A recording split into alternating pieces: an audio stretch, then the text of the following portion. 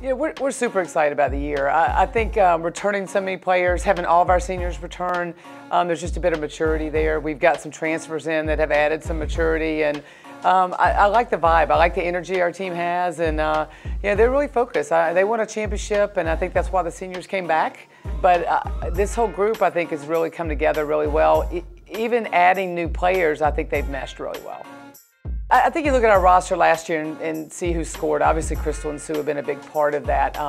You know, you've got Mia Heidi has been a starter for many years. I think that's an important player. But you know, Dinah Jones has been huge, and when we're good, I think she's good, and that really makes a difference.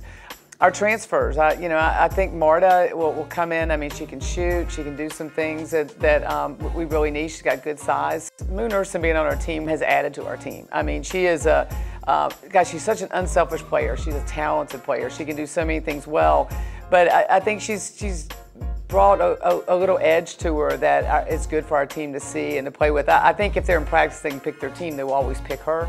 But I can't say enough just about the leadership she's brought to us in such a short time. But again, a player that can score. I mean, she's a great defender. I'm really impressed with her three-point shot. That's something that she didn't have in high school, and I didn't see a whole lot at Baylor. But she can really shoot it. So she's a complete player. And you got a player that's played at such a high level and won a national championship. You know, that's good to have on the floor at the end of the game. So I think the new ones will add. But I definitely believe our seniors have got to show the way, and those are familiar names. I believe our seniors have come back for the right reasons. I think they're excited for the opportunity academically, but they're also excited about some unfinished business from last year. And their leadership will be important. You know, I think their passion for a championship is going to be really important.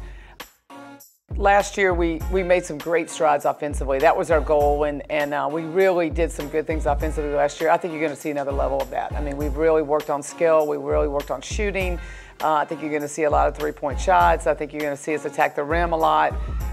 So we're gonna go based on last year and really hopefully be better at it. And I think the new ones that have come in have really fit that style of play.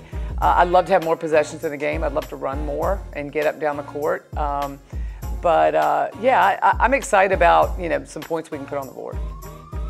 You've got to have a desire for excellence in everything you do. And that's what we really tried to instill over the years here, is that you choose Tulane for the basketball part, but you choose it for the academic part too. And you know, for our kids, like looking ahead and looking what they want to do in their careers and all those things, it's about excellence, it's about achievement. And you know, for these kids this year, I think it's about the unfinished business. I think it's about going off of last season and taking the step up and doing some more and doing other things.